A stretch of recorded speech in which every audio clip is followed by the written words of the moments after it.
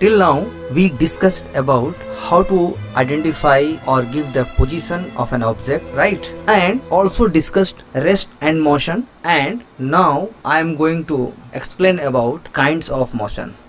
Okay, there are two kinds of motion which I am going to explain in this video, right? So motion are of two type, okay, uniform motion and non-uniform motion. Okay, what is uniform motion? Okay, if a body travel equal distance in equal period of time, then that body is said to be in uniform motion. As we watch here, a car covers equal distances, that means 5 centimeter, okay, within equal interval of times of 2 seconds, right?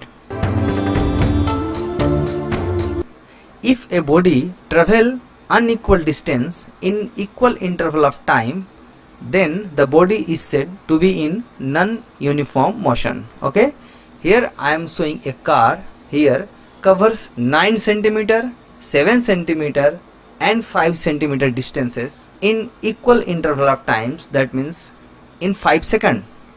So here we watching that the car is moving unequal distances, okay, from P to this place. At the end it covers three parts of the distance, like 9 centimeter, 7 centimeter and 5 centimeter, right?